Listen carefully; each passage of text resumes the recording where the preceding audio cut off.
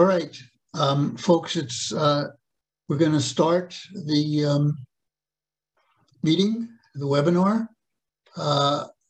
We have many people on. We had started advertising this webinar on Thursday, and we got close to 1,200 people registered for it. Right now, our numbers are climbing to well over 600 who are on right now. I think that is an indication of the urgency of the issue that we all feel. And we're really privileged to have leaders of many anti-war organizations from throughout the country that can come together, can address this issue along with you, and perhaps come up with some plans of what we might be able to do today and into the future to hope stay the hand of war. It's only a few months since the U.S. was forced out of Afghanistan after a 20-year war. Afghanistan, one of the poorest countries in the world, and now they are building towards what we hope to avoid, but what may be a war with Russia, a major nuclear power, which threatens the entire world. I have a lot to say on the subject, but tonight I won't say it. Tonight my job is to facilitate others speaking about the situation. As I said, we have a huge meeting. Over around 1,200 people have registered in just a few days. And I think this really shows the importance of this issue. So to facilitate the discussion, we will ask the panelists, who are leaders of the major anti-war organizations in the United States, to speak each for about 3 minutes, exactly 3 minutes. We will have a timekeeper. We will give a warning after 2 minutes.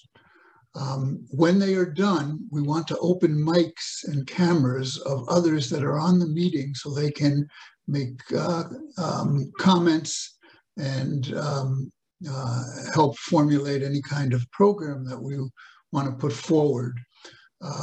We will limit them to 2 minutes, and it is extremely important that to get the most number of people that we stick to that. And so we will have a timekeeper, and if it goes over 2 minutes, we will have to close down your mic and go on to the next person.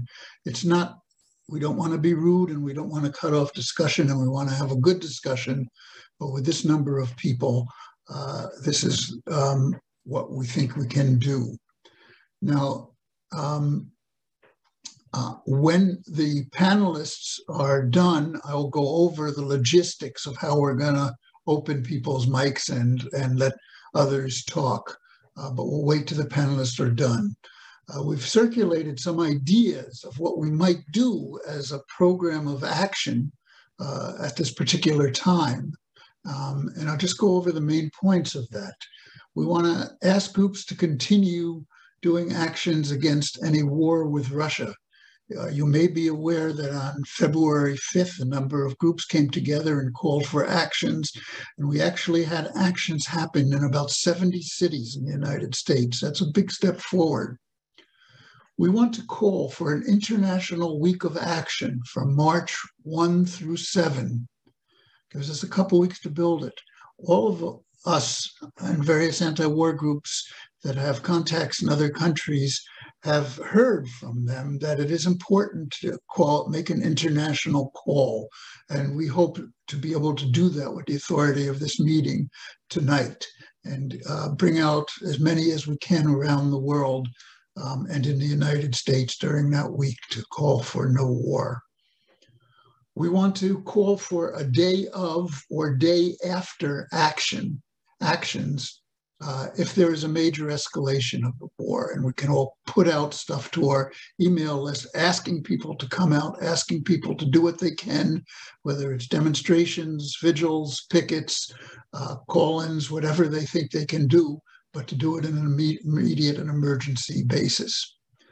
We have become aware that it's very clear that not too many people know much about Ukraine, the history, the coup that took place in 2014, what's going on in Donbass. So we want to try to set up some educational webinar in the not too distant future to try to go over some of that and do an educational piece on this to educate ourselves and the movement. We want each group that can to publicize the actions, especially those during the International Week of Actions that we hope to call from this meeting. And finally, NATO will be holding a meeting in Madrid in June. And already there's been an international call for demonstrations in Madrid to protest NATO and to ask countries to have local demonstrations in their own countries. So there may be many things happening between the first week of March and June, but at this point we want to say that we will participate with the rest of the world in those protests against NATO. We want to keep what we demand very simple. Of course, any organization can raise their own demands when they put forward any actions, but perhaps we want to think about no war, no sanctions, and no to NATO as slogans that we can use. So with that, I'm going to turn it over to Jamal Baraka. Joe, sorry, yes. Can you please give the Facebook link again? There's many requests for it.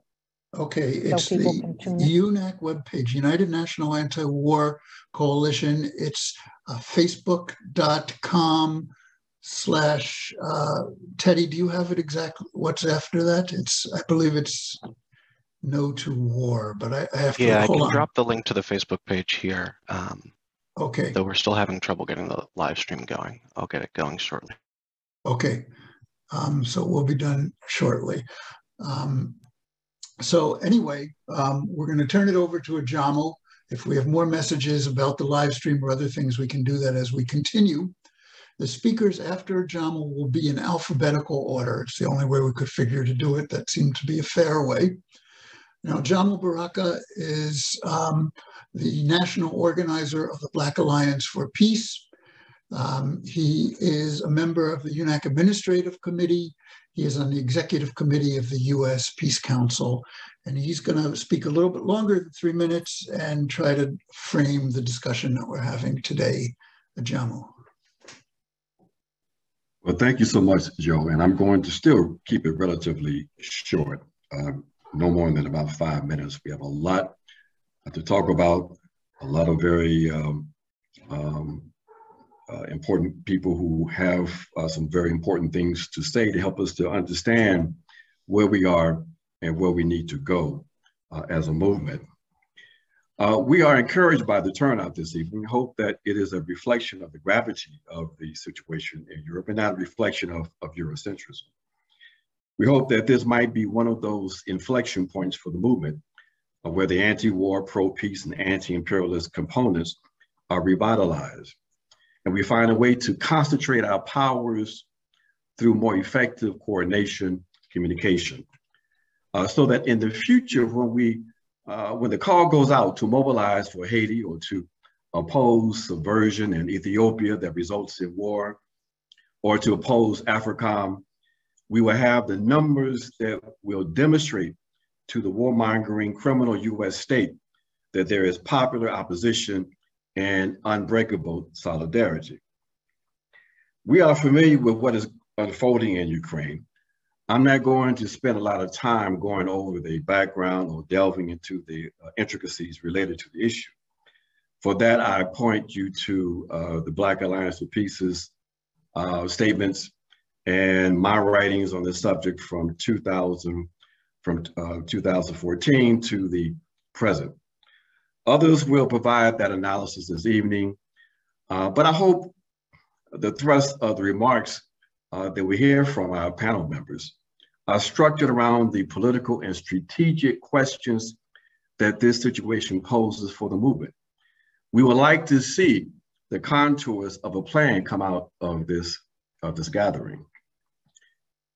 Well, what we do want to say this evening is that for the Black Alliance for Peace, we said that the focus must go beyond Ukraine, that Ukraine is the symptom, but the disease is the US, EU, NATO axis of domination.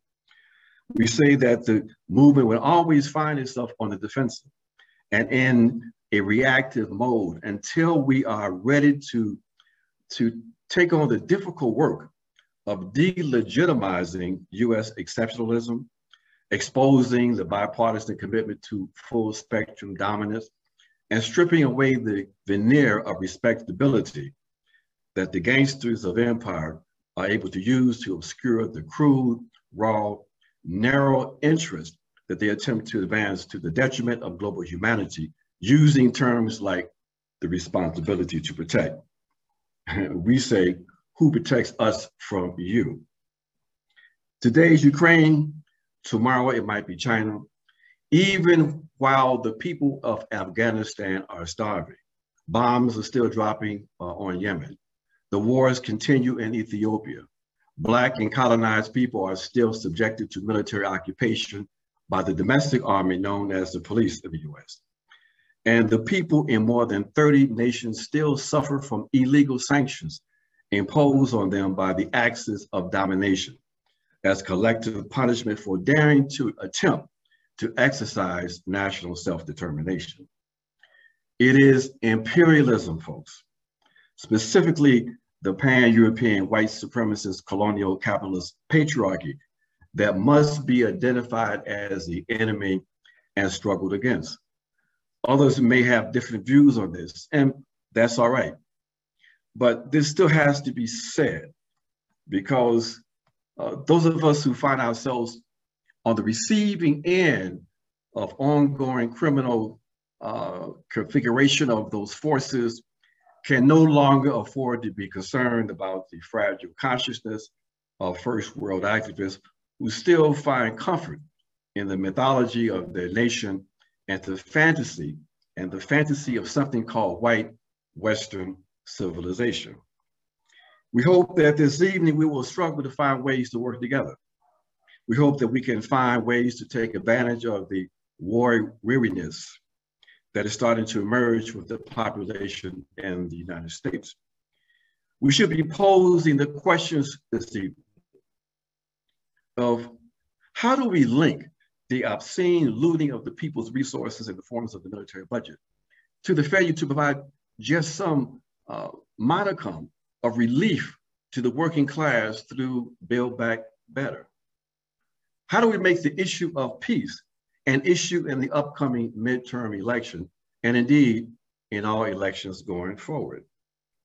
Let us attempt to focus on developing common, strategically informed programmatic work, not just around Ukraine, but the mission to build a new society, one in which we can finally say that the characterization of the US offered by Dr. King as the, quote, greatest purveyor of violence on the planet, unquote, no longer applies like it still applies today. Let us work for peace, but let us ground that struggle in terms that will be relevant to the colonized, to the oppressed and exploited of the world. For the Black Alliance of Peace, we ground the struggle for peace within the Black radical tradition, a tradition that says peace is not the absence of conflict, but rather the achievement by popular struggle and self-defense of a world liberated from the interlocking issues of global conflict, nuclear armament and proliferation, unjust war, and subversion through the defeat of global structures of oppression that include colonialism, imperialism, patriarchy, and white supremacy. So for us, that struggle is against the structural, the material interest that drives state policies that must be identified and defeated. Again, it is all captured in our opposition to imperialism, and why BAP says, as members of the Black is Back coalition, the task is to turn imperialist wars into wars against imperialism. That we see as the task and our responsibility. And on that, we say there will be no compromise and no retreat. So let's get to work. Defeat imperialism, dismantle NATO, fight for people-centered human rights. All power to the people. Thank you. Thank you, Jamal. Okay, we're going to start down our list, and the next speaker in alphabetical order is Leela Anand, who is a nurse, and tonight she's representing the Answer Coalition on our meeting webinar. Leela. Friends, sisters, brothers, those of us who have joined to participate as panelists, and those who are watching, it goes without saying that the world has come to the very brink of what might be a major war. My name is Leela Anand, and I'm the Southern Regional Coordinator of the Answer Coalition. The decision by the Russian government to recognize the Independent People's Republic of Donetsk and Luhansk, and based on the recognition of those entities, the Russian Federation has sent its troops into these areas that until now constituted significant eastern regions of Ukraine. I don't need to tell any of you that the US and NATO powers have declared the Russian actions as an invasion of a sovereign country. And we all know that the US is imposing major economic sanctions designed to cripple the Russian economy and to, in fact, destroy the Russian people. There are a few immediate questions that need to be addressed. And because I only have a few minutes, I'm going to try to do it quickly. So first, who is responsible? Russia has been labeled as the aggressor, and clearly Russian troops are inside what was formerly Ukraine. That is beyond dispute. But what is disputed is what caused the crisis. Why would Russia have intervened in eastern Ukraine, knowing that it would face an avalanche of economic sanctions and possible political and diplomatic isolation, at least on some level? For those in the US anti-war movement, it is critically important that we not fall in line with the chorus led by the militarists, by the military-industrial complex, by the imperial politicians of both parties, and by the capitalist media, which functions as their echo chamber. Let's not forget for a moment that while the US protests loudly about Russia's violation of Ukraine's sovereignty, US troops are currently illegally occupying and bombing Syria, the land of Syria and the people of Syria, and that the US has arrogated to itself the right to invade country after country. I don't need to name them. But even more so, it is the United States and NATO, which is a US-led military alliance, which is responsible for constructing and maintaining a crisis and a posture and policy that has backed Russia into a corner. So whether one supports or opposes Russia's actions, there can be no denying that it is the US and NATO which have step by step presented existential threats to the security of Russia and to the Russian people. And when the Russian government demanded that these actions by the US and NATO come to an end, the Biden administration and the imperialists in both houses and both parties of Congress said loudly and clearly to Russia, hell no, we won't stop in our campaign of aggression. So here's what happened. The US and NATO powers helped orchestrate a coup d'etat in 2014 that toppled the Ukrainian government that sought to balance between East and West. One that said, no, it would not seek NATO membership. The new pro-Western Ukrainian government began a military campaign against Russian-speaking peoples in the eastern part of Ukraine. A significant contingent leading the campaign were Nazis and neo-Nazis. Russia tried to come to an agreement and did come to an agreement to bring that struggle to an end with the signing of the Minsk agreement. And in fact, there were two agreements, Minsk I and Minsk II. The Ukrainian government, egged on by the US government and NATO, refused to live up to the agreement. As a result, thousands have died. That is 3 minutes. The new government in Ukraine also requested membership in NATO, which would have the effect of placing advanced weapons, including nuclear missiles, on Russia's border. Weapons that would have a flight time of less than 10 minutes to their targets in Russia. And during the Trump administration, the US canceled the INF treaty that had been signed by Gorbachev and Ronald Reagan in 1986. And that treaty banned the placement of missiles that had a flight range of 300 to 600 miles. This was of monumental importance. And what did the US government do? It unilaterally canceled it. The US also canceled the anti-ballistic missile treaty. These two acts made it clear to the Russian government that the US was planning to place advanced nuclear missiles and engage in a nuclear first strike strategy that, once in place, would signal to Russia that Russia would never again have a day of peace, a day free from threat. The Russian government made it clear in the last few months that the US would never accept the placement of such missiles on the Mexican-US border or the US-Canadian border. Instead of saying yes to Russia's reasonable demands, US imperialism stoked the crisis. They were calling Leila, Russia's could you bluff. finish so that others can speak Russia also? stepped back, sure, I'm almost done. Without its demands being realized, then the Russian government and the country of Russia would be forever humble and subjected to nuclear blackmail. So today, we in the Answer Coalition, we're joining with others in this country and around the world to demand not simply that NATO stop its further expansion. We're demanding that NATO be dissolved because NATO is the threat. The US war drive is the threat.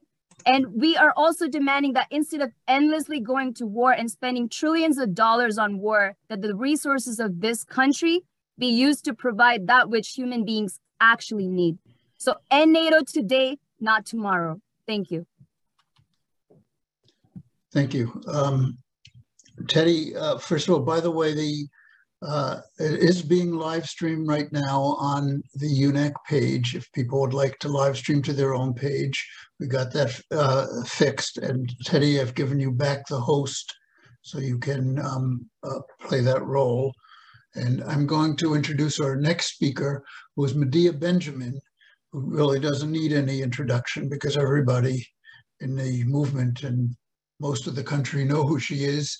She's the co-founder of the incredible, wonderful, creative organization known as Code Pink. So Medea, you're up. Yes, how exciting to be on with over 800 people.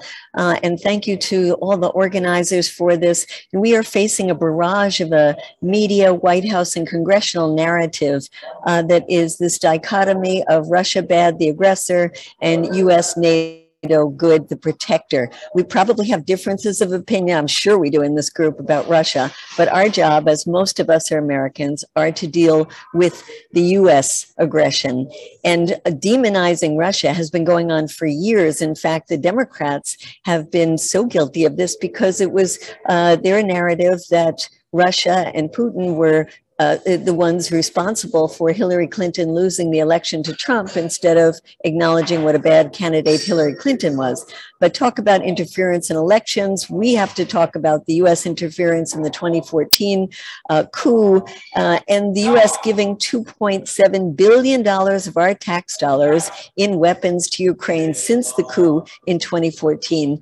We can't talk enough about the expansion of NATO. It is absolutely critical. We wouldn't be in this position if the US had kept to its pledge not to expand eastward, instead adding 14 new countries, and most of them in the sphere of influence of the USSR are actually part of the USSR.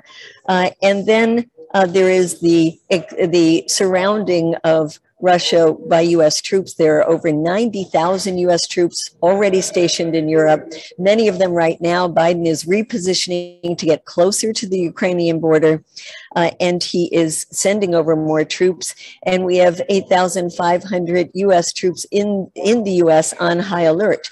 But at the same time, Biden is insisting that there won't be US troops fighting in Ukraine.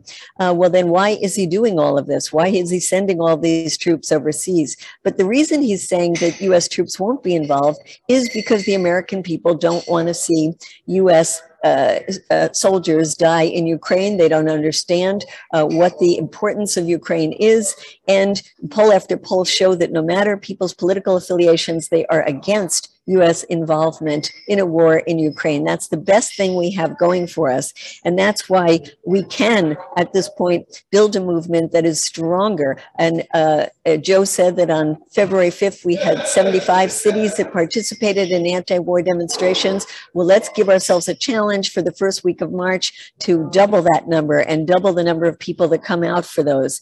We can do it, and we can do it with a call that says no war, no NATO in Ukraine, and to follow the Minsk Accords, which is the framework that already exists for de-escalation of the crisis in the Donbass. And last, I want to let people know that we're going to be having an extraordinary online rally, international one, this Saturday with representatives from Ukraine, Russia, members of parliament from the UK, France, Germany, Spain, and Belgium. I'll put the link in the chat, and we can tell them what we come up with today and ask them to join us globally in saying no to war, no to NATO. Thank you.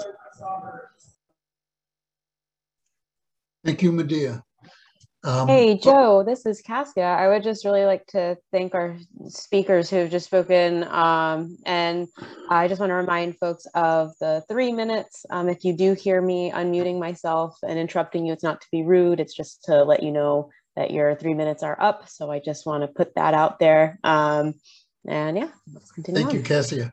Cassia has the hardest job today. She's the timekeeper, so she has to interrupt people who have an awful lot to say, but it's needed if we're going to get as many voices as we can and kind of find unanimity. Our next speaker is Sarah Flounders. She is from the International Action Center. She's on the UNAC Administrative Committee. She's a member, she's the editor, contributing editor of the Workers' World newspaper. I think I got that right. Sarah, you're up. Thank you. Thank you, all the speakers here. And I want to urge the strongest support for mobilizations March 1 to 7 across the country, around the world. It's a dangerous moment, and unified demands, no war, no sanctions, no to NATO. That's crucial. Now, creating a stampede is an ancient tactic. The earliest hunters knew that an entire herd could be stampeded off a cliff through the calculated use of smoke and noise and relentless drumming. Today, the European Union is being run off a cliff, and we can't be stampeded off that cliff.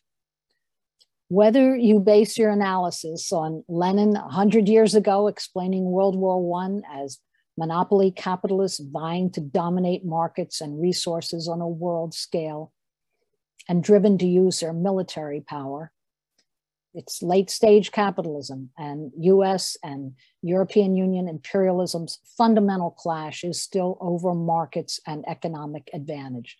So whether that's your analysis or you base your analysis on the New York Times business section today predicting European Union corporations who deal with Russia will be hard hit and expect sanctions to collapse stock markets, drive up gas prices, spike food prices, fuel inflation. Either way, I think we can agree that behind the threatened war with Russia are the largest monopoly capitalists contending for control of European markets and resources. And NATO is their deadly weapon. US corporate power needs sanctions on a massive scale, far beyond what they're using now. They need to shut down Russia and especially China's trade with Europe. There's a big struggle behind this. NATO is today a cancer that has metastasized. It's a cancer that's invaded every part, every organ of economic and political social life in Europe and the US. Its continued expansion is to keep Europe, East and West, in line. NATO is a weapon to lock in place capitalist restoration in the formerly socialist countries. It's a weapon against Russia. It's even a weapon against the EU. Russia's cheap gas transported directly into Germany is in direct competition with US fracked gas. The United States is today the biggest seller of gas in the world due to fracking, and they are driven to shut down the pipelines to Russia, especially Nord Stream 2. Washington has manufactured the Ukraine crisis as they manufacture all wars and as they manufactured the coup in 2014. US capitalists want to dominate Europe. And in closing, I want to say China has already surpassed the US as the largest trading partner of Germany and the European Union. So there's both the Democrats and the Republican politicians are united in their determination to stop Nord Stream 2 and to shut down East and West trade. So US corporate power repeats that Russia is the aggressor and must be stopped by sanctions and sabotaging Nord Stream 2 gas pipeline. We say no to war, no to sanctions, no to NATO, and we'll see you on the March days. Let's join together for that. Thanks. Thank you, Sarah. Sarah was mentioning the stock market and the oil prices. People might have noticed that the stock market plunged by 500 points today, and oil prices rose to around $100 a barrel, which is the biggest in a very long time.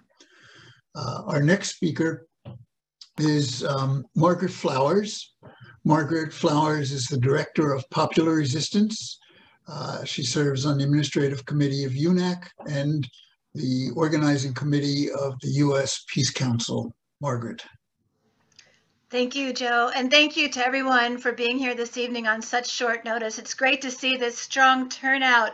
As you've heard, the United States population is being lied into another war, a war with a major nuclear power. The United States Biden administration is telling flat out lies to the United Nations and to the world through the media, and the US corporate media is echoing those lies as they typically do. The Democrats have been successful in their years of campaigning to demonize Russia, and so this leaves us with a population in the US that is largely confused about what is happening right now.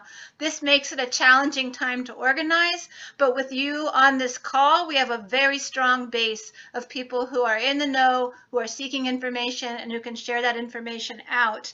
As you've heard, the February 5th mobilization was incredibly successful.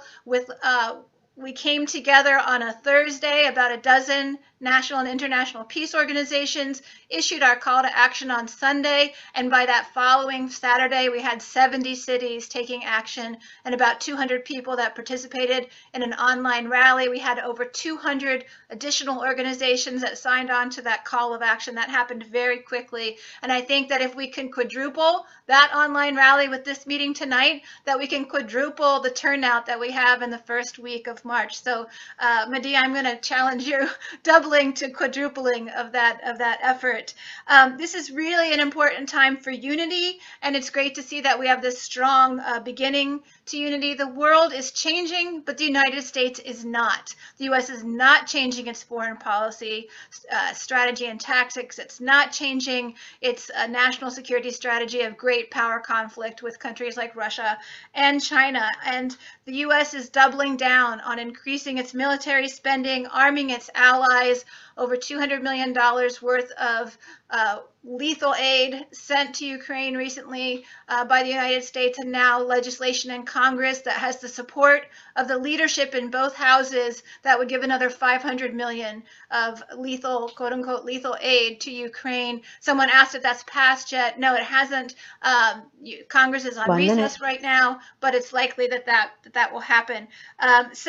Gosh, time goes by so quickly. All right, so we need to focus on our government, those of us who live in the United States, focus on the United States and the actions that it's taking. We say no to war in any form, and that includes illegal economic warfare in the form of sanctions. We need to change the narrative. Together we can do that. There are studies that show that when we work in a concentrated effort, that we can change the narrative despite what the corporate media is saying. We need to continue building power turnout March 1st to 7th, and let's continue to build an international peace movement beyond that. Thank you.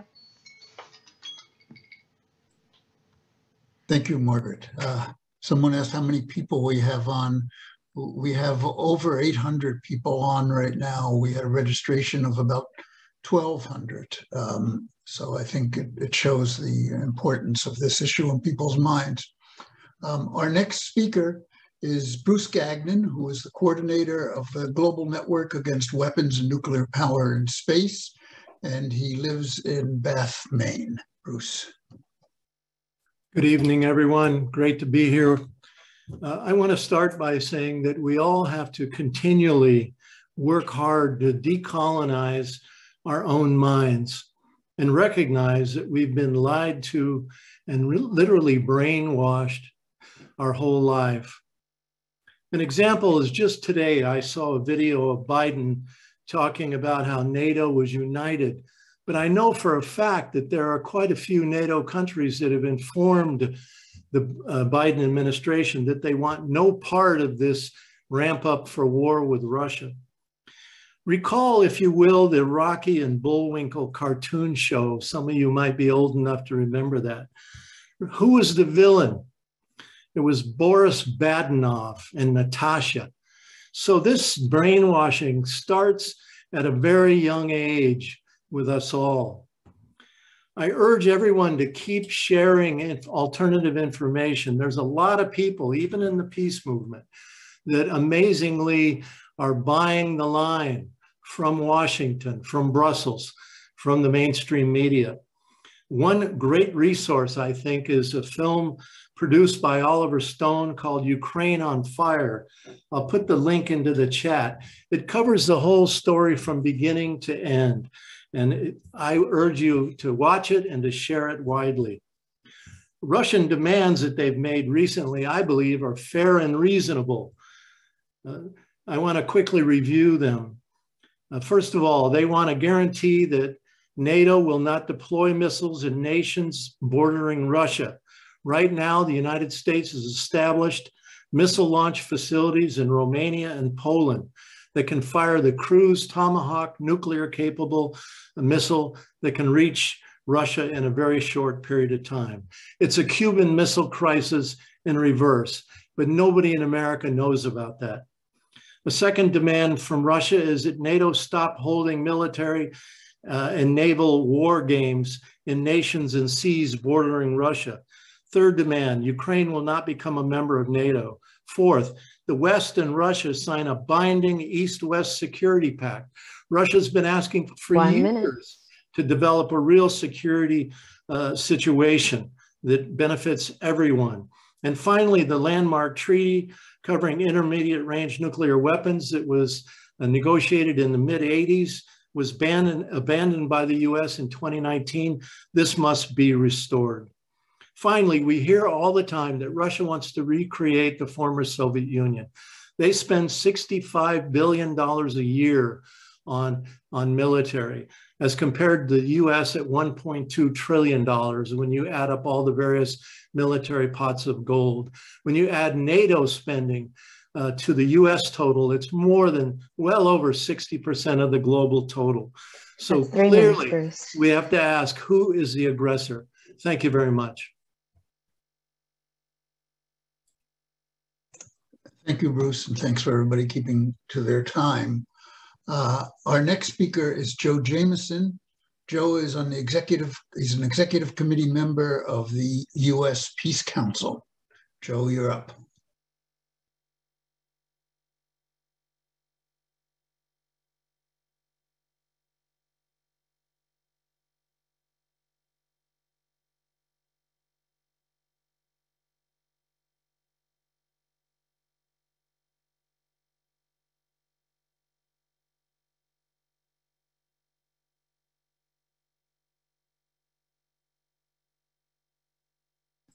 You're on mute, Joe. Joe, you're muted. Sorry. Am I muted? Can you hear me? No, you can hear you now. You were muted. I don't know what happened. Joe, are you on, Joe Jameson? No, I don't see you. He's not. All right. I must have dropped off. Our next speaker then is Margaret Kimberly. She is the executive editor of Black Agenda Report. She's on the administrative committee of UNAC and a coordinating committee member of the Black Alliance for Peace. Margaret, you're up. Thanks, Joe. Greetings, everyone. Yesterday, February 21st, the Russian Federation recognized the Donetsk People's Republic and the Lugansk People's Republics in the Donbass region of eastern Ukraine. For weeks, the Biden administration and its close ally, the United Kingdom, took the lead in warning of a Russian invasion of that country. Both countries and their EU and NATO allies have invented such conjecture out of whole cloth in the past. I personally recall false tales of Iraqis taking Kuwaiti babies out of incubators, weapons of mass destruction which never materialized, Libyan soldiers taking Viagra to commit mass rape, the leaders of any nation the US doesn't like of killing their people, or Russian bounties paid to the Taliban if they killed Americans. No one who calls themselves an anti-imperialist should have believed this latest story either. But Vladimir Putin made all points moot when he called the bluff and upended a scheme to kill the Nord Stream 2 pipeline, agreement between Germany and Russia, and to impose more sanctions on Russia than already exist.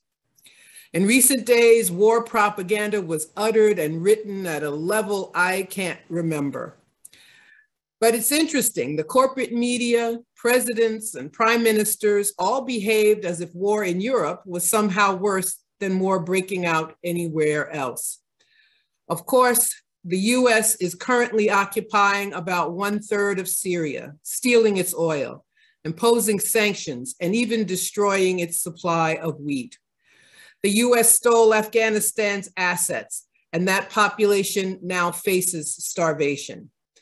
The Iraqi parliament asked the US to withdraw 2 years ago, but neither the Trump nor Biden administration saw fit to do so.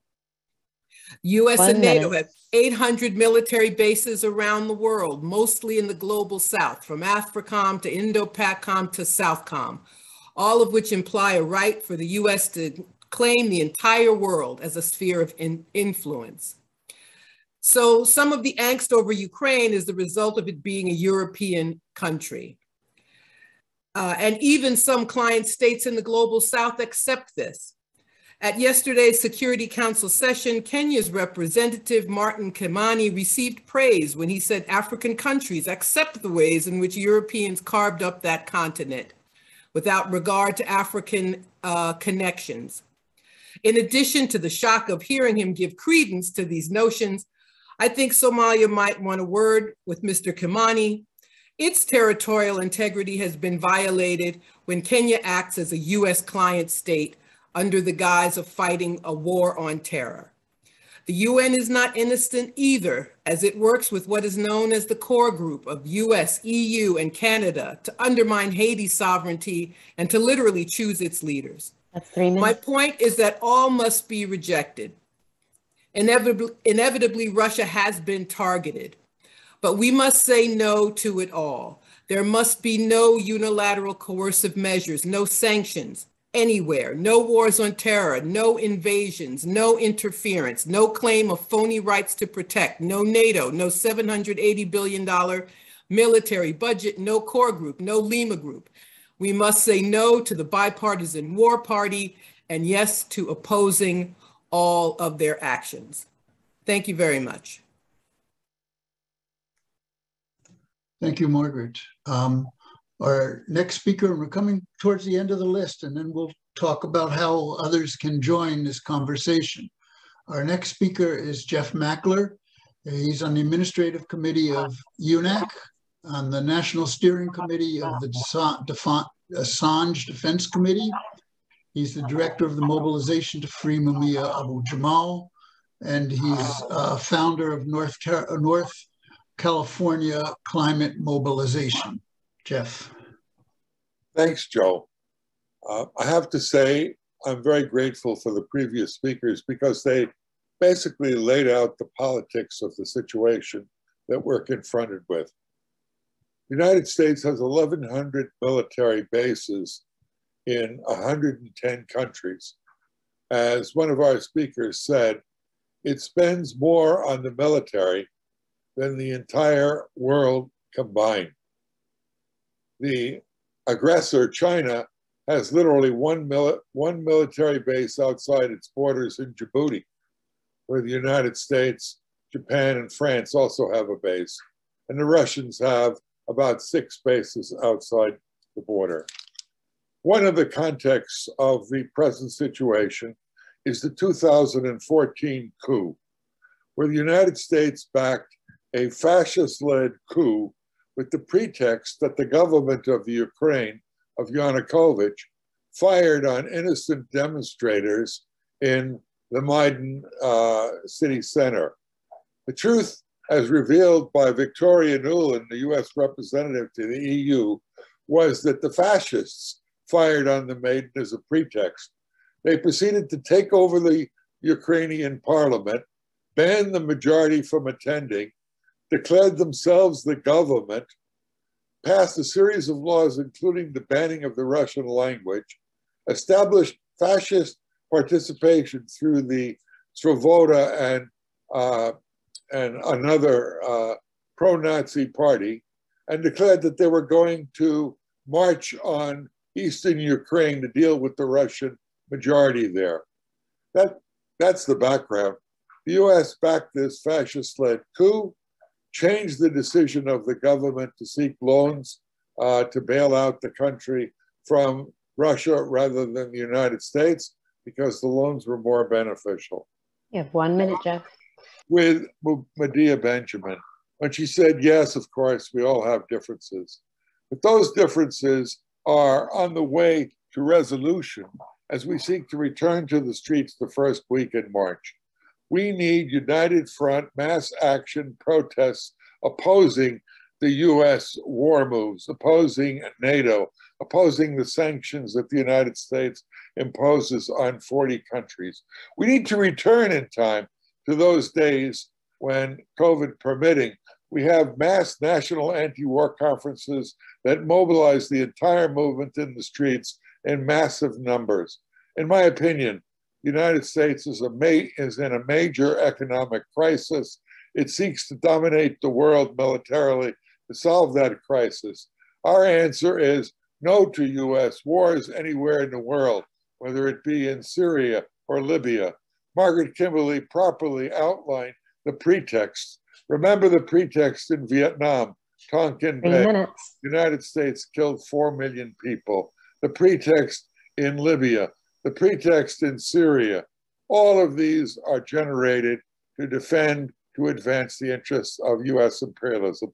Let's work together. We have 800 of us on the call today. Let's get into the streets in March. Let's unite on the slogans we agree on here, and everyone is free to express their own views. Thank you very much.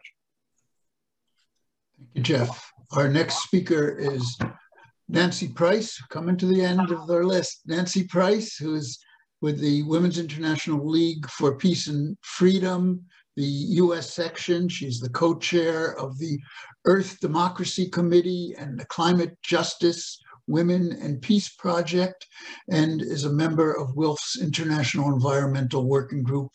Nancy.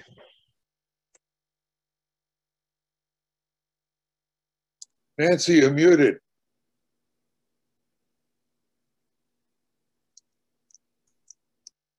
Thank you very much. It's a pleasure to see all those listening who will participate on the ongoing actions as we call for peace and no to NATO, no to war. The climate crisis, this Ukraine crisis rivets our attention on the region while the climate crisis continues its destruction and death around the world. The movement of Russian troops, tanks, and missile launchers into place, patrols by Russian and US fighter jets and reconnaissance planes over various waters and along the Swedish-Norwegian-Finnish border, and exercises and patrols by Russian and US navies in many areas have impacted the environment and climate. These maneuvers consume immense quantities of oil and gas, spew carbon into the atmosphere, and perpetuate fossil fuel dependency. The oil and gas corporations continue ecological devastation. They contaminate air, land, and water at extraction sites along pipelines and at refineries with impunity, and with no regard for historic and contemporary harm to local communities, indigenous people, and their lands. US sales and deployment of the new Lockheed Martin F-35 stealth fighter jet to NATO countries will increase NATO's carbon footprint. It's no surprise that in NATO countries, the military is the biggest consumer of oil and gas and the largest emitter of greenhouse gases. The commander of US Air Forces in Europe, Air Forces Africa, and head of the Allied Air Command claimed that these F-35s will decrease Russian actions and the threat of an invasion that looms. This was on February 17th, and support NATO's defenses.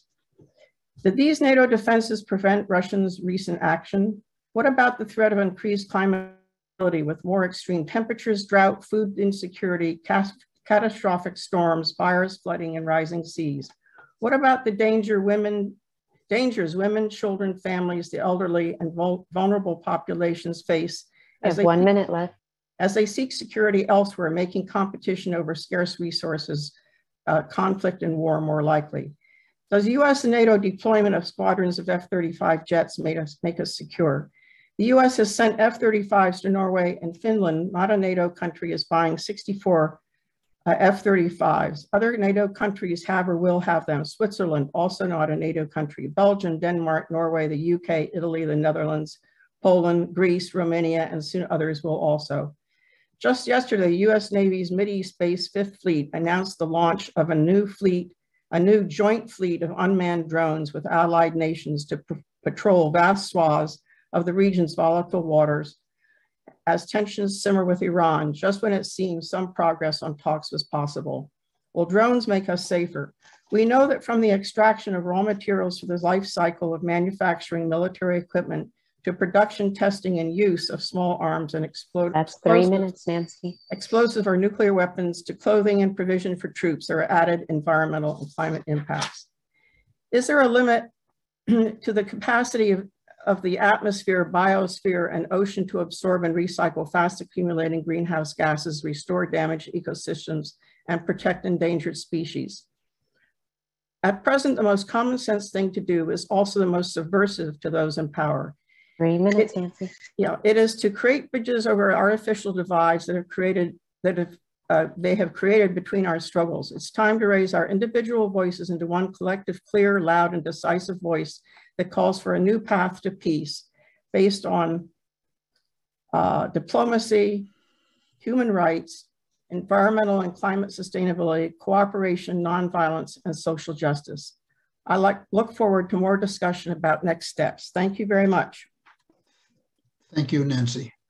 Okay, folks, we have two more people are going to speak, and then we're going to open up the floor, and I'll explain how we're going to do that. And our next speaker is Susan Schnall, and she is a peace activist, and she's the president of the National Board of Veterans for Peace. Susan. Thank you, Joe. What a pleasure it is to be here tonight. Thank you all for joining us, and thank you for the organizers of tonight's conference. Calls for crippling sanctions seem to be gaining steam in some corners of Congress. Demands by some rank and file lawmakers for action are growing more strident, although they seem rather diverse at this time. President Biden says Russia is invading Ukraine and is issuing crippling sanctions as a result. For the United States, the only sane course of action now is a commitment to diplomacy with serious negotiations. No arms sales. We need to build international coalitions for peace, not military escalation, which could easily spiral out of control and push the world to the precipice of nuclear war. Veterans for Peace has issued its nuclear posture review to enable the reduction of the real risk of nuclear confrontation through accidental launch or miscalculated escalation. The NPR proposes that all US nuclear weapons be removed from other countries and that the US immediately separate nuclear warheads from their delivery systems as a safeguard from unintended nuclear catastrophe. From war making to peace seeking, we are veterans for peace. We are military active duty and veterans trying to build a culture of peace. As military veterans, we recognize our greater responsibility to serve the cause for world peace. We join others in this coalition. America, wake up and listen to us veterans. We have been to war. We have participated in its death and destruction. We live with what we have seen, with what we have done, for who we have harmed for the rest of our lives. We say move resources from the military economy to the peace economy. America, listen. Wake up and listen to veterans who say we are at war in this country, on this land. We are killing our children. We have become the monster in the world that produces more armaments, more battleships, more drones that annihilate whole communities with the push of a button. We give the wealthy everything and keep the war industry growing, great economic wealth and political power. We arm the police departments with military weapons that destroy and kill. We export our military violence to the highest bidder. It is past time to stop. As military veterans, we affirm our greater responsibility 3 minutes, Susan. to serve the cause of world peace. We are veterans for peace. We say no more war. We have been to war and we say no more. No more war, no more sanctions, no NATO. Thank you. Just one more issue I would like to call your attention to. We have an open appeal to those in the military, and we know that there is a choice about whether or not to obey orders for deployment to Europe to the borders of Ukraine. We also have faced that dilemma. Some of us have refused, some of us have followed those orders. We have all faced the consequences of our decisions. Join with us in calling for peace. Thank you. Thank you, Susan. Our last but not least speaker is David Swanson, who is the Executive Director of World Beyond War. And he also put in the one line that I asked people to say about their bio is that David Swanson is ashamed to belong to a species that wages war. So here's a member of that species, David Swanson. Thank you, Joe. I'm hearing a lot of talk about US and NATO failures, so I want to call attention to the successes. Feel free to cheer wildly for each one. Germany has canceled a Russian pipeline and will be destroying the earth with more US fossil fuels, and oil prices are up. Poland is buying billions of dollars worth of US tanks. Ukraine and the rest of Eastern Europe and other members of NATO are all going to be buying a lot more US weapons or having the US buy them as gifts. Slovakia has new US bases. Various governments from the Baltics and Scandinavia on down are declaring Russia evil. Talk of a European military separate from NATO seems to have evaporated. In Germany, you can lose your job as head of the Navy for suggesting treating Russia respectfully. In the United States, countless fans of movies about the evils of McCarthyism have announced that Republicans are treasonous Putin lovers. US weapons companies' stocks are soaring. So-called news media ratings are up as well, and it turns out it also costs them less to hire people who can read Putin's mind than it would have to hire journalists. Plus, there's no longer any need to cover any of Biden's broken promises on student debt or education or housing or wages or the environment or retirement or voting or anything else. Plus, Biden, like Trump when he finally bombed enough people, is finally presidential. The whole thing seems to be as big a success for 99% of the people in the United States as a story about Wall Street booming or a corporate trade agreement being signed. And this is on top of NATO beating back the non-existent Warsaw Pact for the past 30 years, in addition to bringing such good times to Afghanistan and Libya. Of course, if I take my tongue out of my cheek for a minute, I can recognize in all seriousness that this madness is going to end with life on Earth eliminated, either by war or by environmental collapse heavily contributed to by war. The panic created by calling Putin Hitler is just not matched by pointing out the risk of nuclear or climate apocalypse. A movie about an asteroid seems only to have gotten people to worry about asteroids.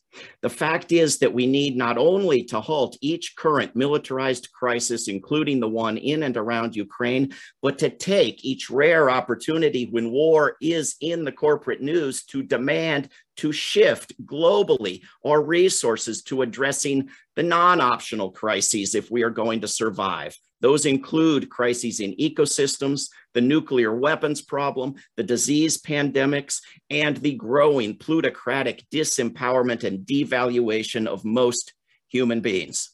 That's 3 minutes. 3 minutes. Thank you. Incredible, David. We should have set our clock by you. What we're going to do now is go into a period where others who are on this call can speak. We ask that you limit yourself to 2 minutes.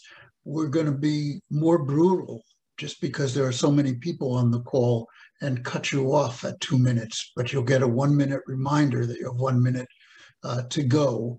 The way you can get on a list to talk is to raise your hand, which is at the bottom of your screen. And we'll try to call on as many as we can.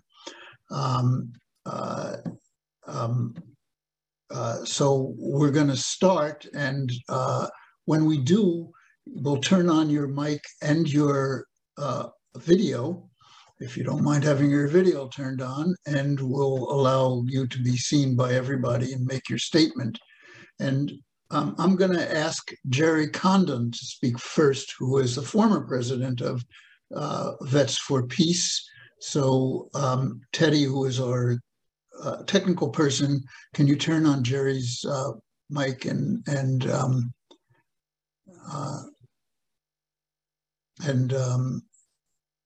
okay, here he is.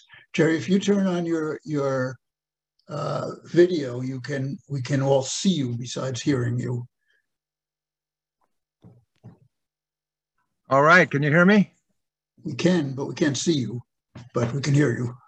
I've got my video turned on, but there's maybe a problem somewhere. You'll just have to listen to me then.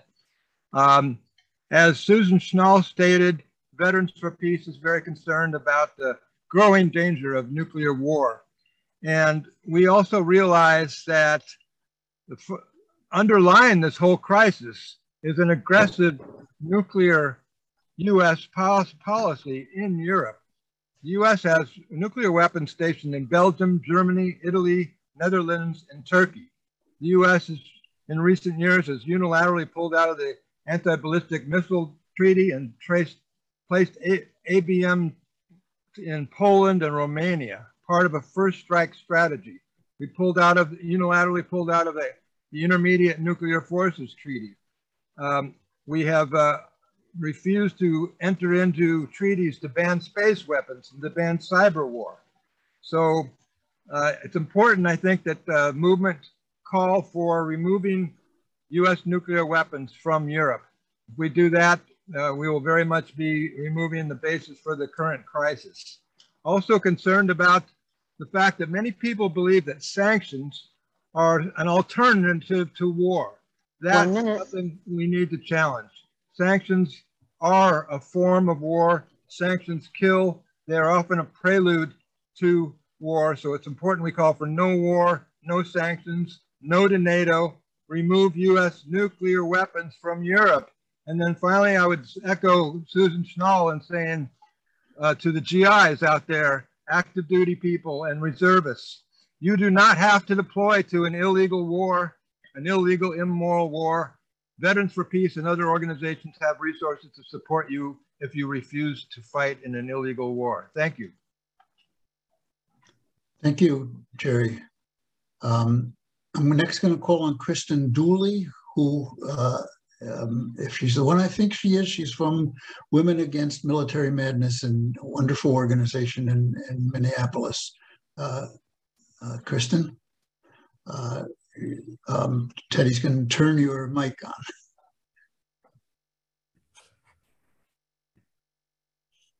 There I am. Hello. Yes. Hi, everybody. It's this a wonderful panel. We at Women Against Military Madness have been around for 40 years this year. Yay us. And we still are against war. And I think one of the things that we've learned, I remember going to fight when the US did the shock and awe in Iraq. And they said at that time, people were saying, well, we can have sanctions or we can have war. And we put out a document saying that both were a way of killing people and killing citizens. So coming up for the week of March 1st through 7th, we're going to be doing one of our regular vigils will turn into End War in Russia vigil, but we're also doing an event on March, let me make this right, a rally on March 19th, which is the 19th anniversary of U.S. involvement in Iraq. And that's to say no to war on Russia and no to sanctions. So I hope other people, other groups around the world will take that up with us. And thank you so much for this. Thank you, Kristen. Okay, let me call on Sui-Hin Lee. If we could turn on his mic and camera.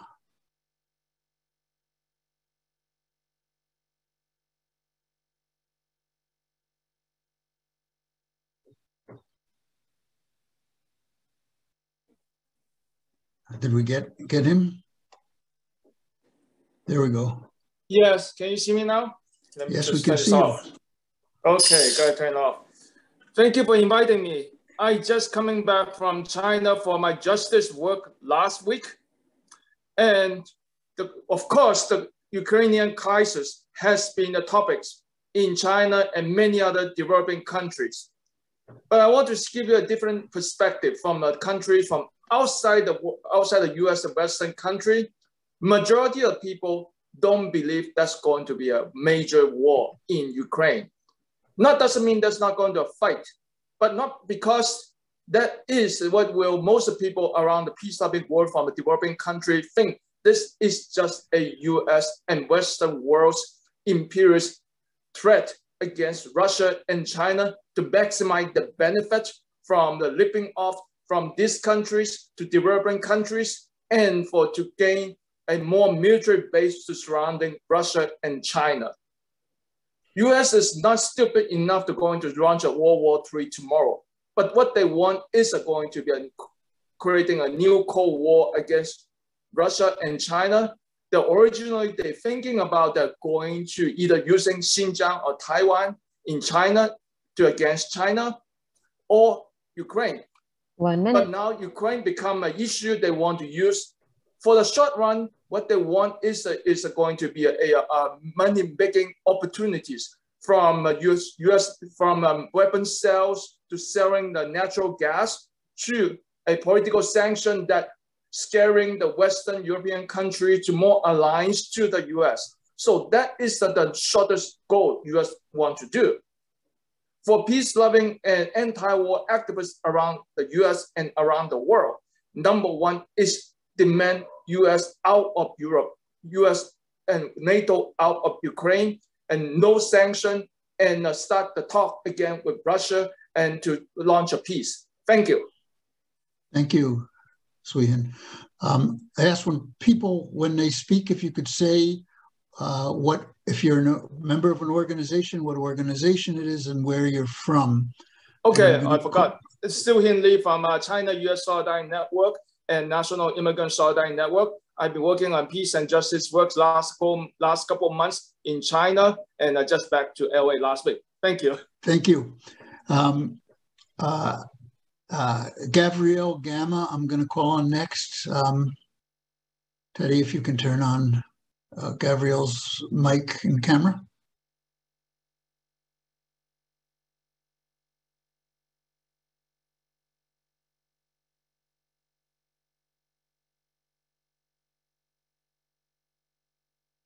Are we getting her or him?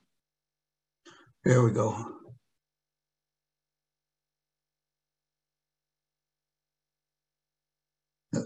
Gabrielle, Can you hear me now? We can hear you.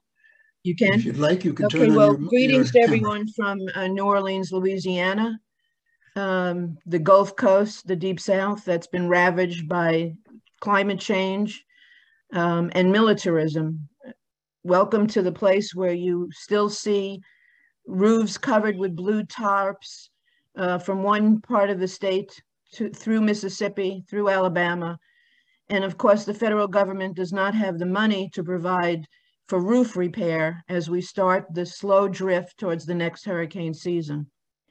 A place welcome to New Orleans and Louisiana and the Deep South, the home of $7.25 minimum wage. The place where the poverty level is so high and nothing is being done, where the money from the infrastructure and the rescue funds are being used to give away to corporations, including oil and gas companies, and every profit-making institution that you can find. Yeah, I'm not going to get into the issues that are so important to educate people about as involve Ukraine.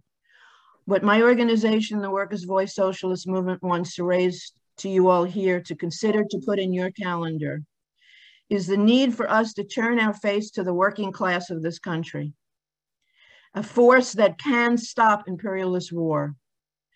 We need to be very simple and clear. There is not a single country on earth that has benefited from a US invasion or sanction.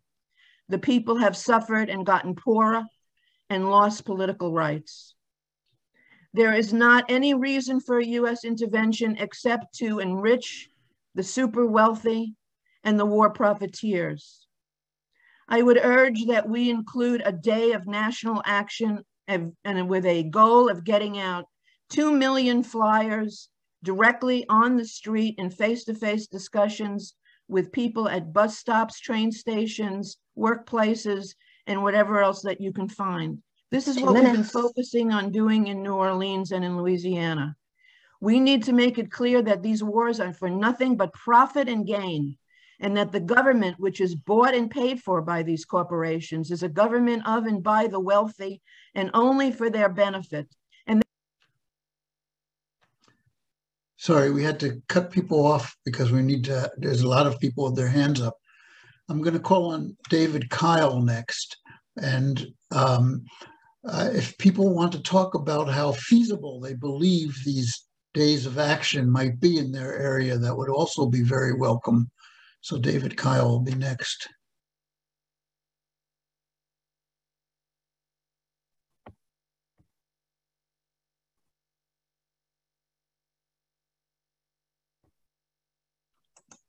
David, you're on.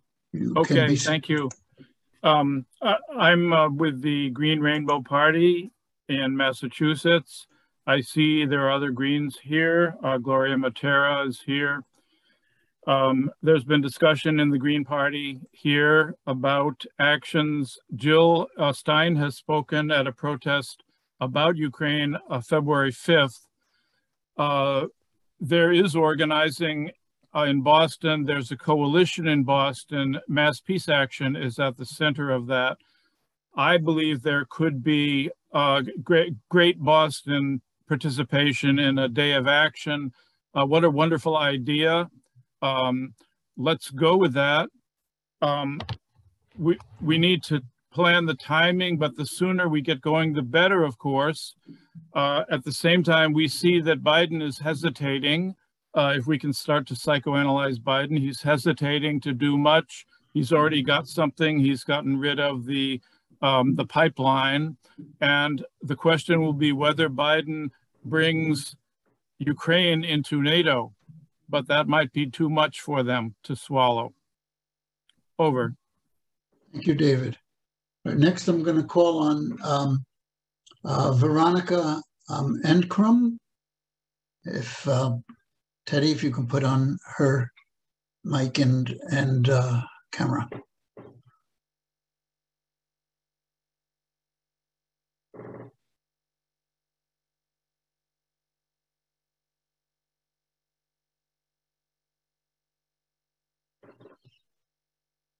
And if folks could put their hands down once they have finished speaking, that would really assist us in the stat Yes, it keeping. would. Thank you. Joe, it looks like Veronica actually declined to come on the call. All right. Let's do Christopher Halali next.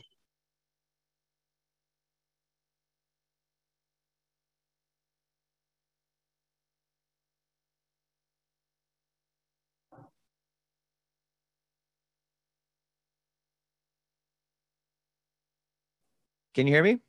We can.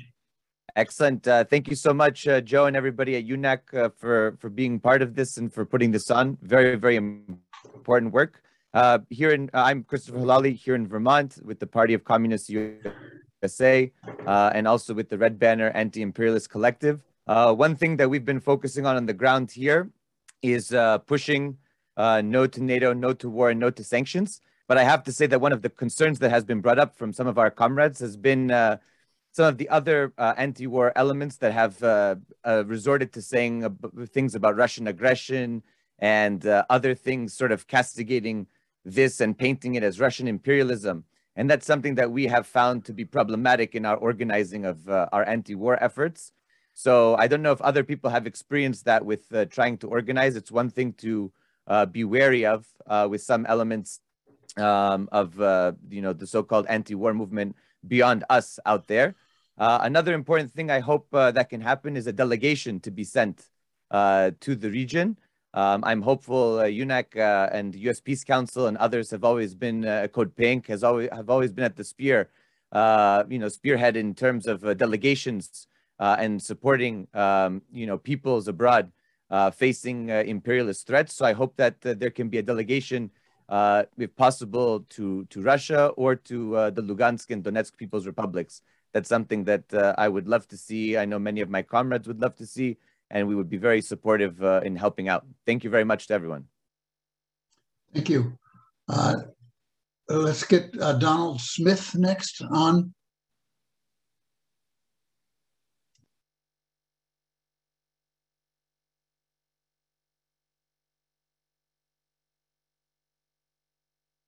And if people could put down their hands if they've already spoken so we can see everybody. Hi.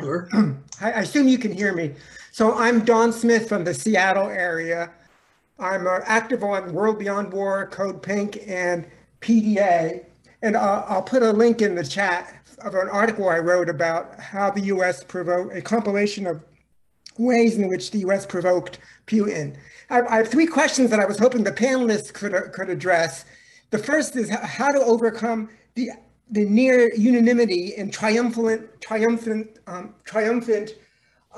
self-righteousness of the mainstream media over opposing Putin, who is said to be completely guilty of trying to take over Ukraine. How do we address that? Because right now we're losing badly. I got into a fight with my brother and with his gay son when I said that we provoked Russia. They said Putin abuses, he's oppressive towards gay minorities and he murders opponents. How can I possibly defend him? So how do we address that? And the third thing is our allies some of the people who are our allies, unfortunately, are Trump and Tucker Carlson. That's 2 minutes. So they think we're nuts too. How do we address that? Thank you. Okay, well, we might see if we can have some time to address some of these questions at the end, but let's go down and get some more folks speaking. Henry Evans Turnbrink is next.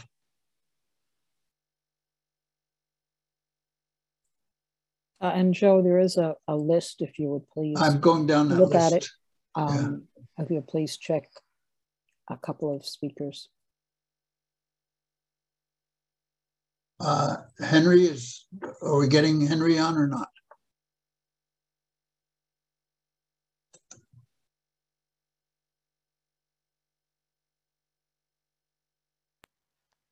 It looks like we lost Henry. Okay.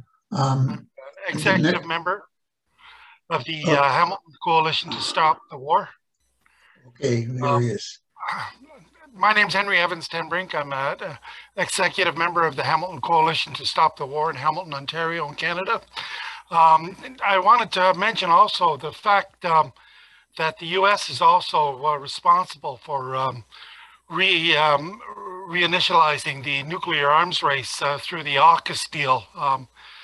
The Australians, as you know, were about to consummate a deal with France to produce non-nuclear submarines.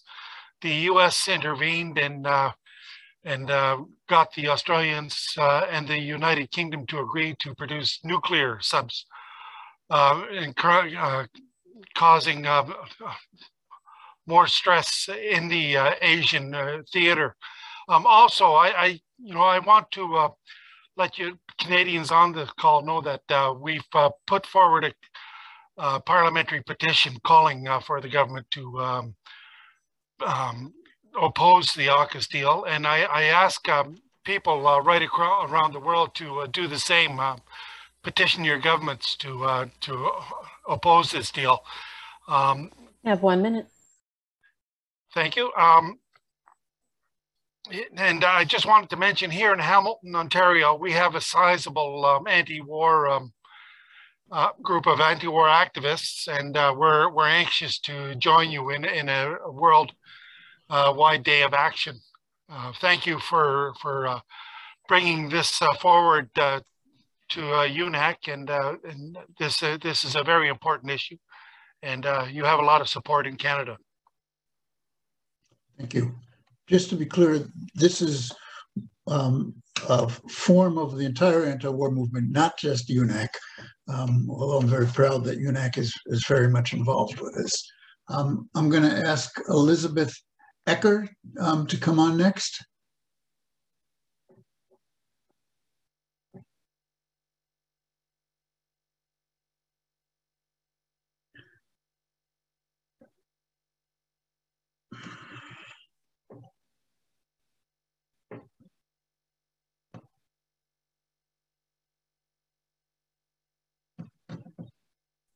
Sorry, it takes a bit for people to get on. I see that Vanessa Marie from Boricuas is on, and Alice Slater, and Lauren Steiner. So yeah.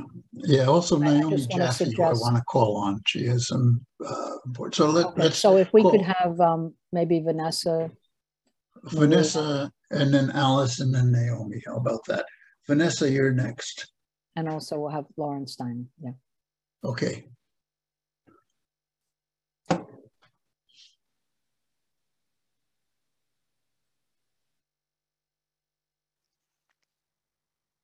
I don't think we have Elizabeth. Okay. Alice Slater, you're on.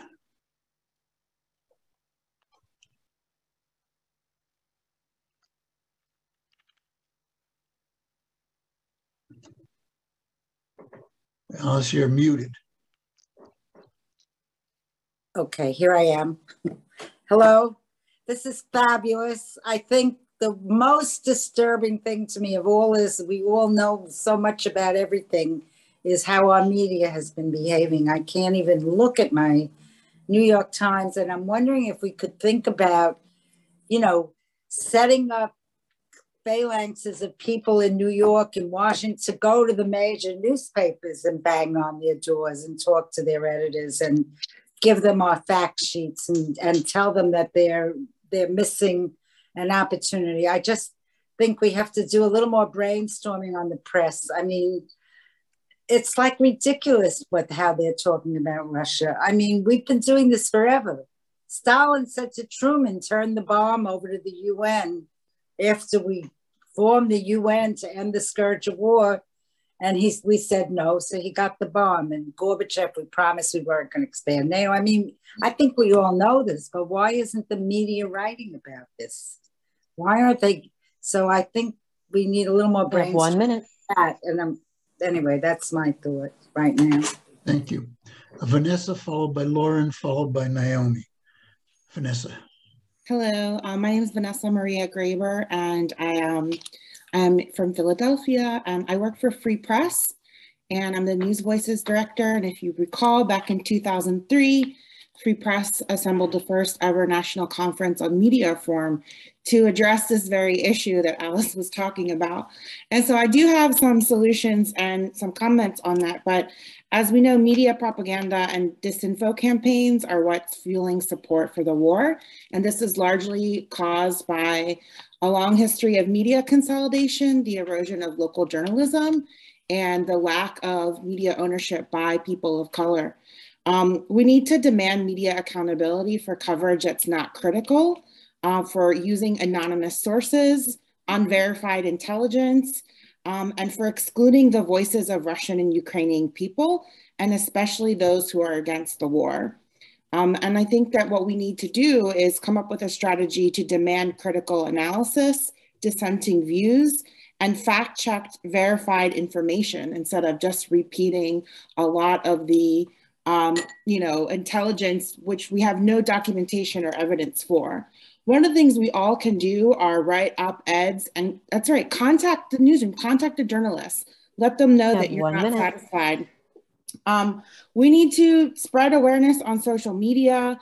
We need to have more conversations like this locally, use Zoom, use Facebook Live, use YouTube, use all the tools that we didn't have when the wars in Iraq and Afghanistan started. I think that that is really critical right now. We don't have enough people holding these conversations. We also need to support community and independent media. So if there is a Pacifica affiliate in your town, consider donating to them. And if you do subscribe to mainstream media or public media, unsubscribe, unfollow, and take away your memberships and let them know that you're doing so because they're not creating content that's serving the public interest. I plan to write more about this at Free Press, so please follow us. And again, support your local independent and community media. And if you don't have any, start making your own. That's exactly. Thank you, Vanessa. Some of us have been working in our Sanctions Kill Coalition with talking about how we can address the media. Maybe it's something you would like to join us with, and I will let you know because I took your name down and what we're doing, and maybe you can help with that. Lauren, you're next. Hi, I'm Lauren Steiner, organizer, activist, independent journalist now based in Asheville, North Carolina. I'm proud to say that I've had half the speakers on this panel on my show over the years, and I totally get what's going on here, and I spend most of my time arguing with other supposed progressives, and it's very difficult to counter the mainstream media. The show that I did with the late, great Kevin Zeese back in 2019 about what Victoria Nuland did in 2014 is incredible. About 250 more people have watched that show since I've been sharing it. And I also talk about how the 14 countries joined NATO after George Shultz promised that they wouldn't expand. But what I want to ask the panelists or whoever wants to address this is, how do you respond to this fellow? His name is Jan Korhonen. He calls himself a Finnish leftist. And he wrote this whole Twitter thread today saying that what Russia's doing has nothing to do with NATO expansion. All you have to do is listen to Putin's speech about dissolving the Soviet Union was a mistake. And his contention is that Russia is worried about other countries who have become democracies, who want to join NATO, that they're going to come to Moscow and that Russia is going to be threatened as well. I'm interested to how to rebut that. Okay. I think at the end we'll have some time for some of the panelists to answer some of these questions. Naomi, you are up. I'm Naomi Jaffe from Troy, New York, Troy for Black Lives. And I want to talk about the relationship of the Black Lives movements and the anti-incarceration movements to what we're talking about tonight. I want to encourage all of us in our peace and justice organizations to connect with those movements in our own localities, the Black Lives movements, the anti-incarceration movements. And what we've been talking about in Troy for Black Lives is that we know from our own experience what gigantic lies justifying violence from official sources are. We've seen it in our own community. And that the Black Lives movement is based on people's own experience of this country being based on white supremacy, on racism, on violence, on enslavement, on exploitation, and on incarceration. And Ajamu, thank you so much for making those connections in your opening remarks, because I think we will be able to use those opening remarks to make some of the connections that I'm encouraging us to make. We have 1 minute left. I think that the people in this country, the movements in this country that have been based on resisting the internal white supremacist violence and lies are an important source for us of resistance against U.S. imperialism. they're young people. The people that I work with are young people and people of color. They don't have access to the information, but they know from their own experience to be open. They are the most open populations to understanding that what's happening at the highest official level is lies justifying violence. We've seen it in our own communities. Thank you. Okay. Thank you, Naomi. I'd like to suggest that we continue this part of the discussion for about 10 more minutes and then just see if everybody doesn't have to, but if there's any answers to any of these questions or any very, very brief comments that the panel wants to make, to do that, and then we'll do a summary and closing and continue on to the struggle. So I'm going to ask Ariel Kai to come on next.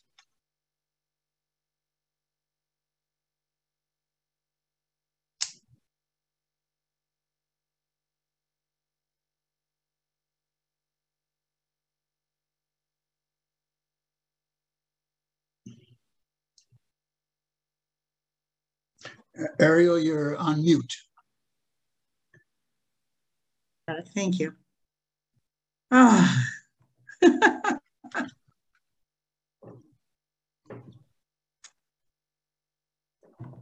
All right. I want to thank everyone who is involved with putting on these webinars.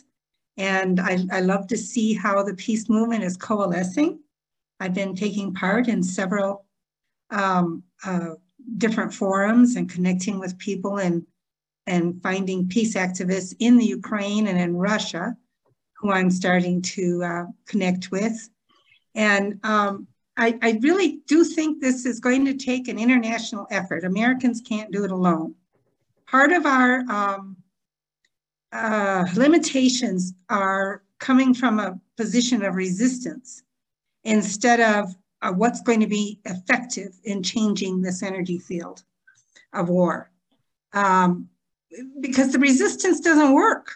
You know, it really hasn't stopped any wars. So what is needed is an evolution in our consciousness. And I took part in this other webinar today with Dr. Laszlo, who I guess is based in Italy, but he works with the Goy Foundation in Japan, a peace foundation. And it was so interesting that they understand, you know, what needs to happen for us to upshift. And that means expanding our perspective, not using old strategies that are not effective. You have 1 minute.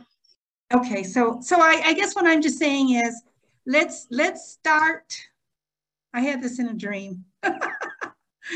I would like people to form groups of 8, find 8 people, you know, from this webinar to work with, and use that synergy of talking to other people and thinking out of the box and starting to visualize, to start to oh, what's the word?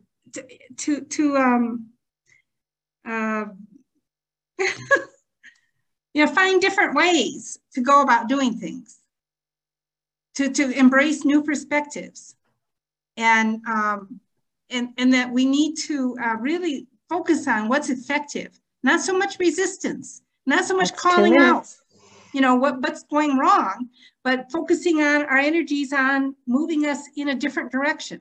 Thank you. Okay, let's call on Dolores Williams next,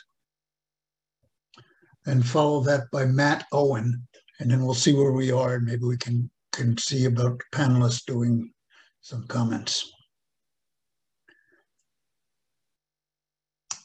Unmute.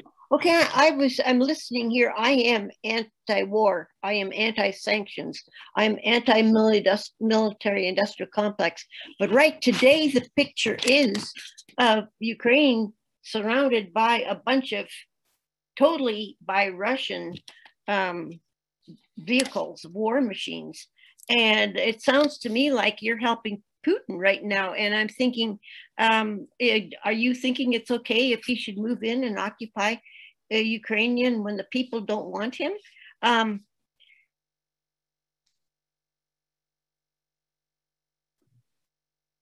right, let's try Matt Owen next.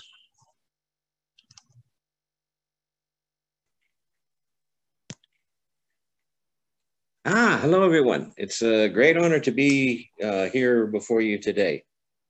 I am with the California Independence Movement and also one of those registrants to the Peace and Freedom Party, even though there is a party, California National Party within the Independence Movement. I want to try to move things in a more socialist direction, hence my joy at discovering that this is our historic flag, the flag of peace, emblazoned with the Star of Liberation, has been since 1836.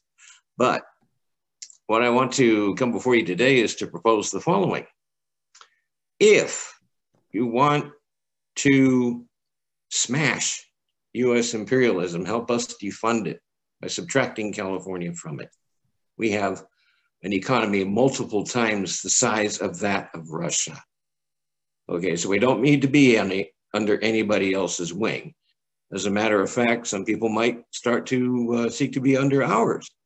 But in order to do that, we have to liberate our country, which was Anschluss to the US beginning in 1846. We have to do that. If we don't, then the US empire remains. 1 minute. So if you oppose the US empire, please, and especially those of you in California, and I know that many of you are, support our drive to do to the United States what Russia did to the Soviet Union when they left it. Check a map. There is no more USSR. This whole thing we're talking about is built on the ashes of the Soviet Union. And we can do that. And we are calling for it. Okay, I guess we got, all right. I think the best way to end this is just to see if there are some comments from the panelists, and then I'll give a closing remark and see where we go from here. So there were some questions that came up in some of the people's discussion. We didn't get to everybody, and I'm sorry, but we had over 800 people on this call today, and we tried to get as many as we can. So if the panelists want to just raise their hand if they have something to say, keeping it very brief, because we've had a long night, I'll call on you. Okay, so I see David, Cassia, Ajamu, and Medea.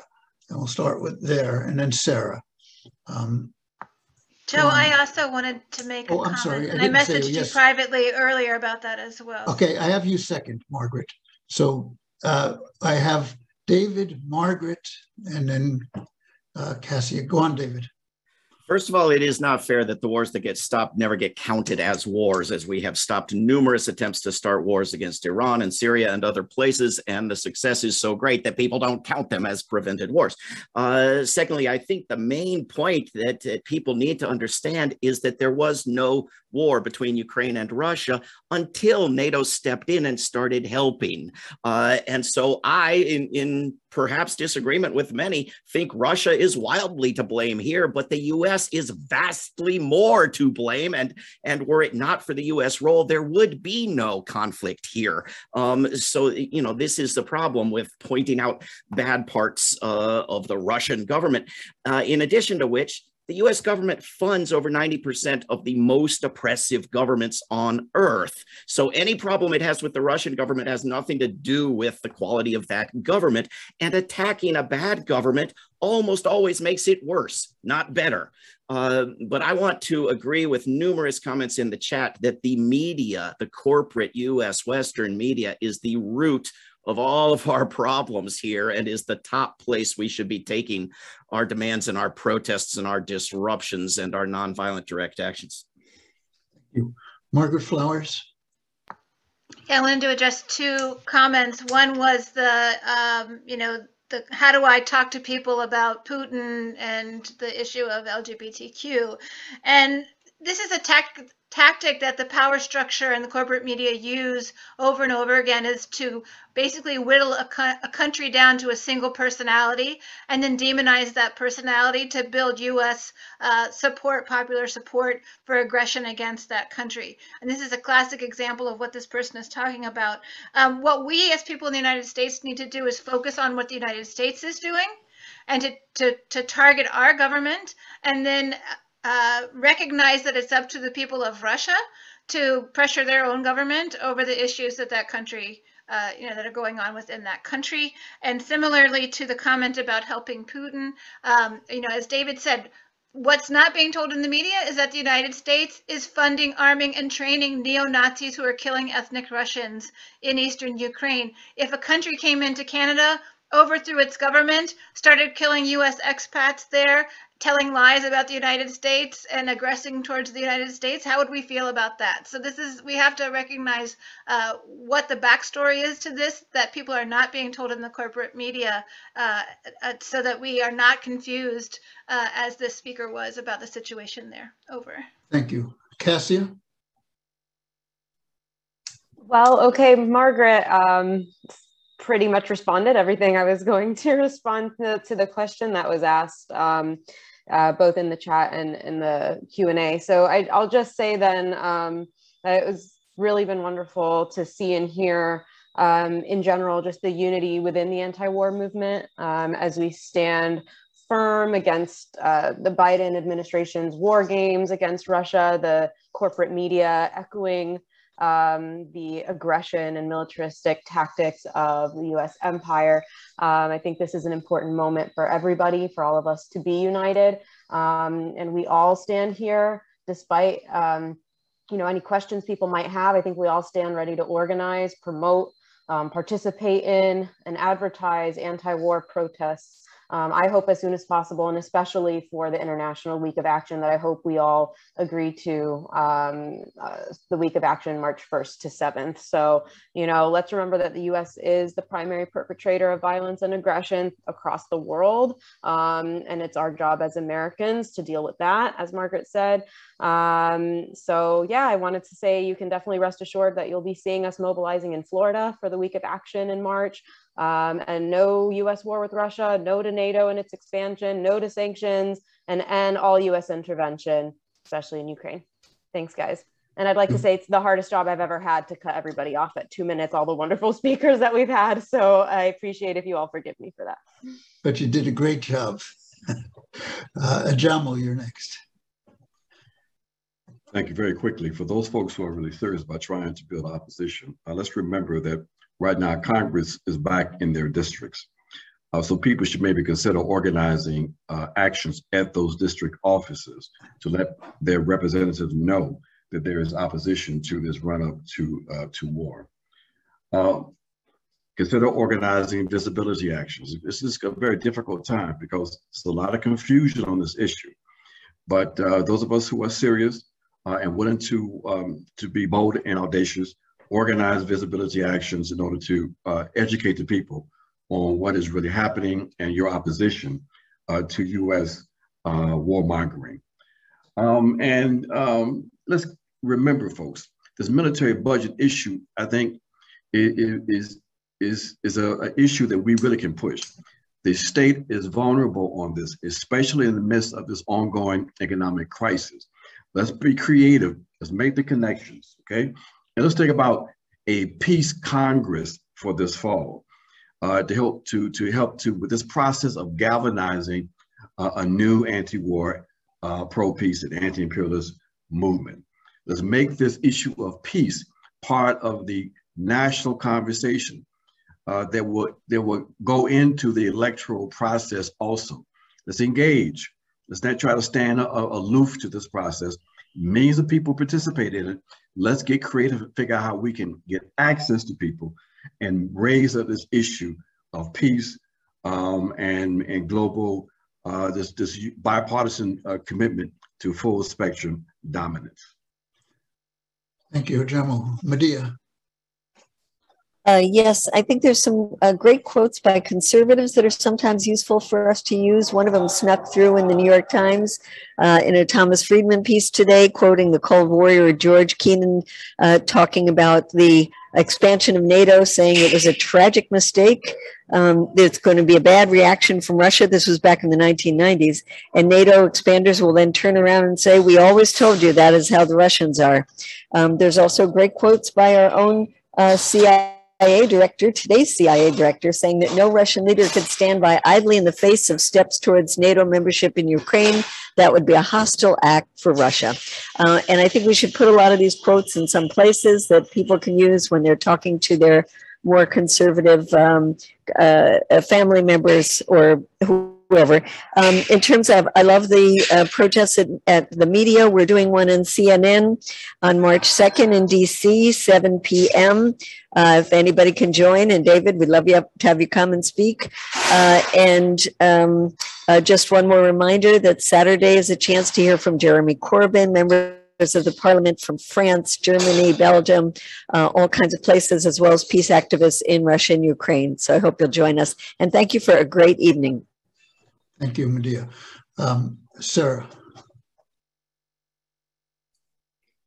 Well, this has been an incredibly intense evening. I am just looking at the chat. There were thousands of comments in the chat. I don't even know if anyone could have possibly read them all, but it shows an intense level of involvement. The only thing I would say is organize, organize, organize. It will get harder. So you got to keep it focused on the US and NATO, not assume you can answer every question that is thrown at you. As a matter of fact, don't try. Focus it instead on what you know, which is $1 billion spent for war at the very time that domestically there's total bankruptcy. So just keep bringing it back to what you know. They show 100 maps showing Ukraine surrounded.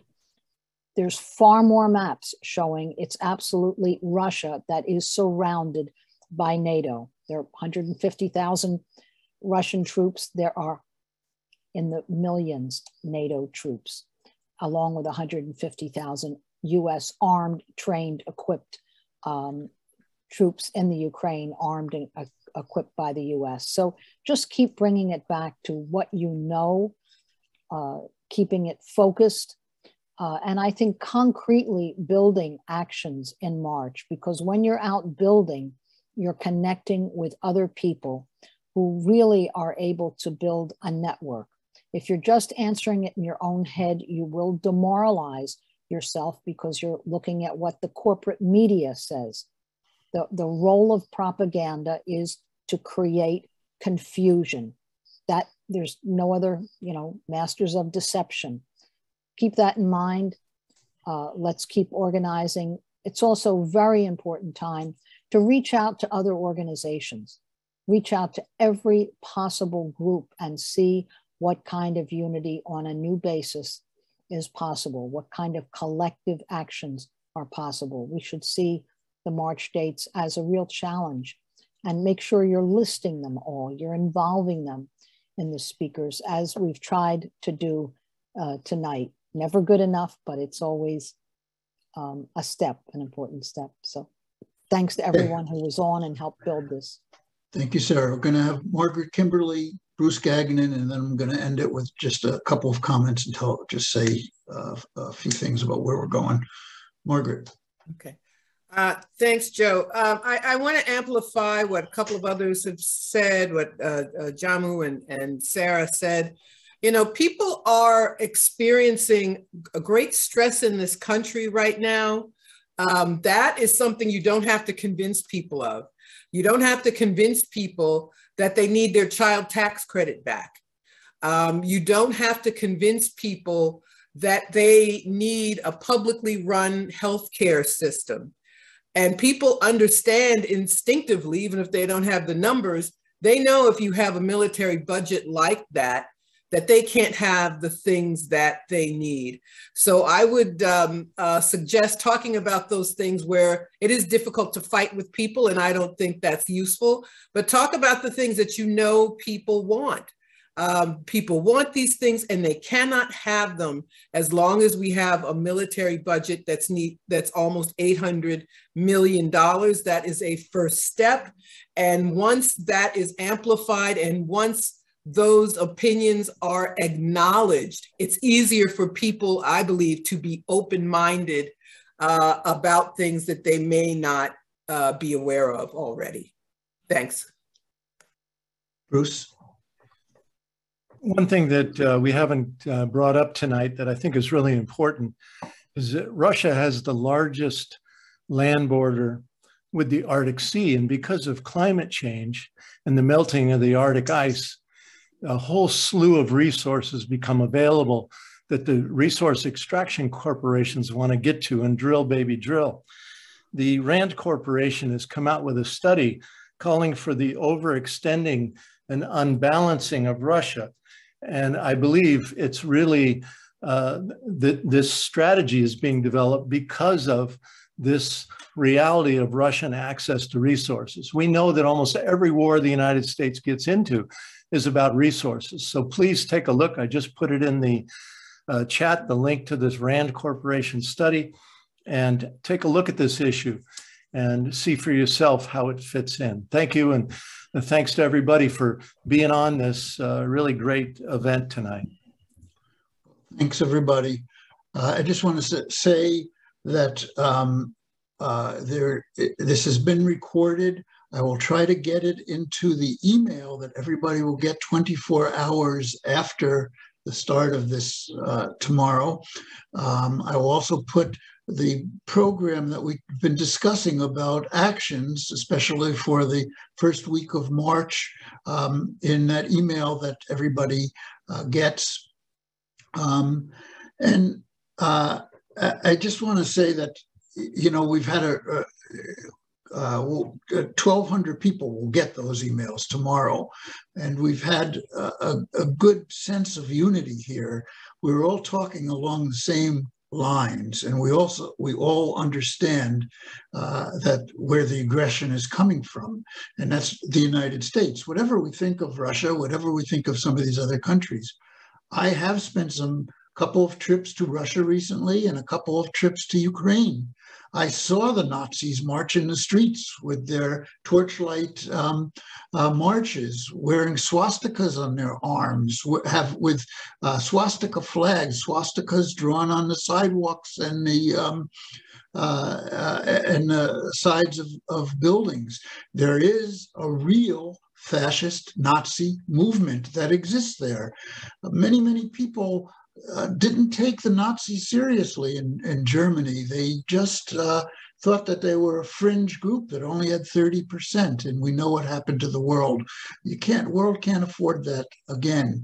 Russia lost 20 million people in the war defeating the Nazis, and Ukraine has the longest border with them of any nation in Europe.